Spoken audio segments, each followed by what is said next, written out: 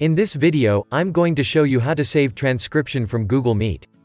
Before we proceed, make sure you subscribe to this channel and press the bell icon to get daily tech videos. Let's get started. To do that, we are going to use a Chrome extension called Tactiq. So, let's open the Chrome Web Store and add this extension. Once the extension is added, it opens a new tab with user guides. Now we can move to Google Meet and start a meeting. Click the extension in the meeting and log in with your Google account.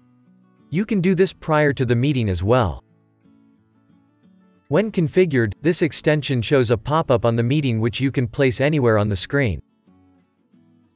To make this extension work, we have to turn on the auto caption option on Google Meet. Tactiq then captures the text from the transcript and you can pin it in the pop-up. From the extension menu, we can export the transcription to clipboard, text file or Google Docs. There is also a fourth option to export the transcript to Tactiq where you can edit and manage the transcript.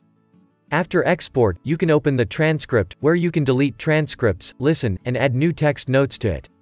You can also share it with others and collaborate on the transcript. That's it guys, this is how you can save transcription from Google Meet. If you like this video, give it a thumbs up and remember to subscribe. I love free software TV, for more videos like this.